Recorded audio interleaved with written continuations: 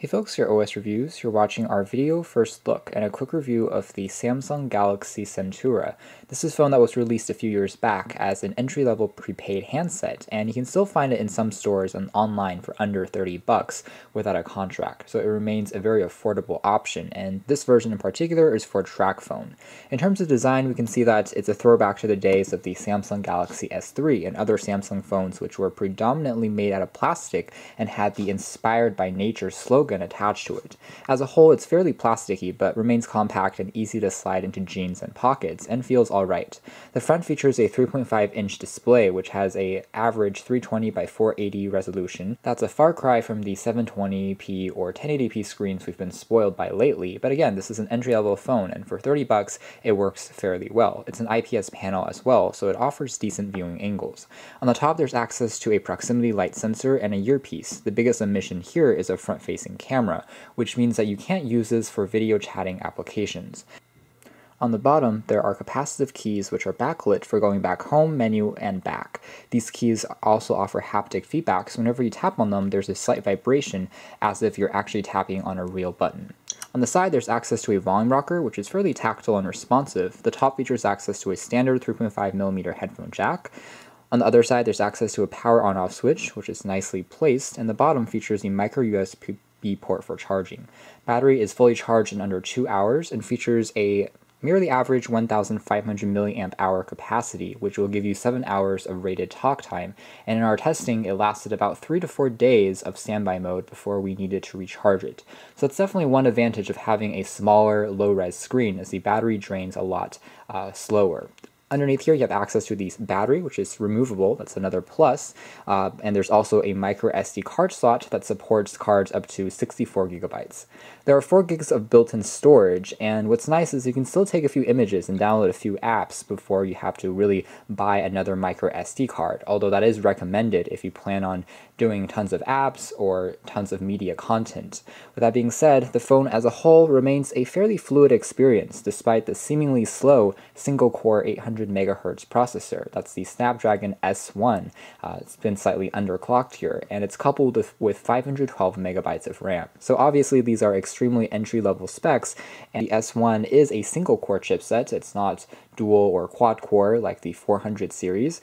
So as a result, you kind of expect the phone to be very slow, but no, as a whole, when navigating through the UI, it remains fairly swift and responsive. So Samsung definitely played a part in optimizing the user experience. You'll notice immediately that it's running on a fairly clean or vanilla install of Android 4.0 Ice Cream Sandwich. It's nice that Samsung didn't include their TouchWiz UI on top just to make things a bit more optimized and light, and as a whole, even though it's outdated for 2017 standards where we now are on Android 7.0, you can still do most of the things that you would want on Android version 4.0. There's access to the standard Google Play Store, you have your suite of connectivity options inclusive of Wi-Fi, GPS, Bluetooth, 3G, and there's also the standard access to the YouTube client, and you can of course download more apps and programs that you need through, again, the Google Play Store. So we take a quick look at the overall user interface here. The lock screen has been slightly tweaked. We see that we can simply swipe anywhere to unlock, and afterwards I can swipe down again to access the notification shade. The screen gets reasonably bright, and although again it's not the sharpest panel out there, especially if you zoom in and take a look at small text, you'll notice that the resolution here, especially if you look at this, is quite lacking. But as a whole, for showing off images and watching videos, it still presents a fairly good experience since colors are decently calibrated and reasonably saturated. Taking a quick look at the phone, indeed we are running on Android 4.0.4 Ice Cream Sandwich, and you can also of course download more widgets, wallpapers, and animations that you would want to customize the experience on board. So all in all, really not bad for a sub $30 phone.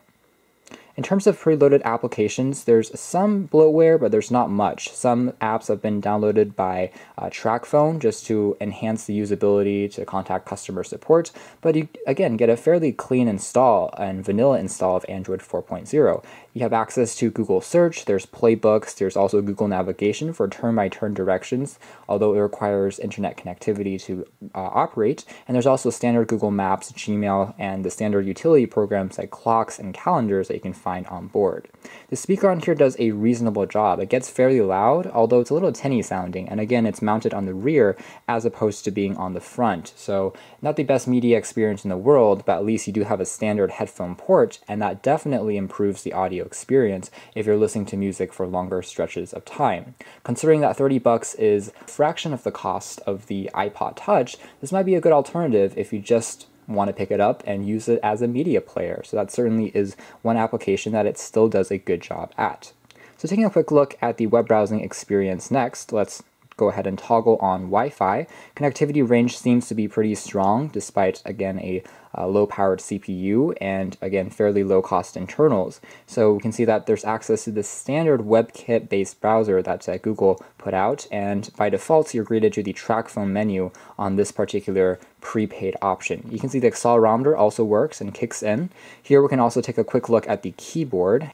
We can see some slight modifications done by Samsung, where the keyboard now stretches to a larger portion of the screen to really maximize the typing experience, which is good because at 3.5 inches, the screen is definitely small by today's standards. However, a few years back, 3.5 inches really was the standard, and that was the size of the iPhone 4S's display. So as a whole, it remains fairly comfortable for typing. It is a multi-touch display, so you can access controls by tapping on 2 keys at the same time. However, you can see that if you're typing super swiftly, it does have a tendency to lag a little bit, especially if you have some other programs open in the background, since the RAM is limited at half a gig. Regardless, it remains a decent typing experience for giving quick messages and emails. If you want to, you can switch to the Chrome browser instead, which is slightly more optimized to run on lower hardware. It also allows for tab browsing in a slightly more cohesive manner. You can see that complex sites like the New York Times will load, but it definitely takes longer to completely render.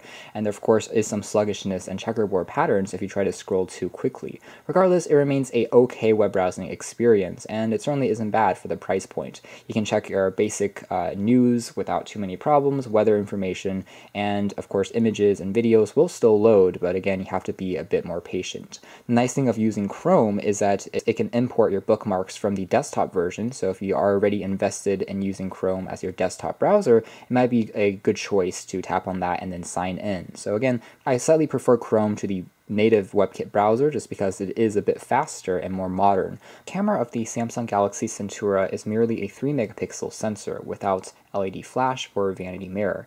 However, the interface is simple, it's straightforward and clean, although you lack some of the more advanced options. You simply tap and you can take an image. You can also use digital zoom, although that degrades the quality of your shots. And tapping on settings here, we have a few more things that I can look at, including exposure. I can also change the white balance, the scene selection modes, and also the picture size if you want to downgrade that resolution even more. It's by far a HD resolution, and it's not going to be as clean or crisp looking in terms of shots compared to more expensive models, but it works for the occasional image that you may want to post to social media or save in case of an emergency. And you can easily share your shots as well across your social media services, as you can see. Taking a look at some other sample shots, I can pinch to zoom, there's no problems there, and you can see that colors are fairly natural looking, although it's a little fuzzy if I zoom all the way in since it's a fixed focus sensor. But regardless, for only 3 megapixels, it actually does produce decent shots. The biggest omission here, or the downside, would be macro shots, so if you get super close to your subjects, because it is a fixed focus sensor, it doesn't tend to capture the most detailed looking image. But regardless, it works. When it comes to phone call quality, we're also fairly impressed with the Galaxy Centura. Note that it uses 3G connectivity as opposed to 4G LTE, and coverage using the Sprint model here can vary between Verizon and Sprint. But as a whole in Seattle, Washington, we consistently got around 3 bars of reception, and the microphone delivers clean sounding audio regardless of if you're indoors or outdoors. Now, it's not a noise canceling mic, so if you are in a super loud environment like near an airport, it may struggle a bit more, but it works well enough, and the earpiece also gets reasonably loud.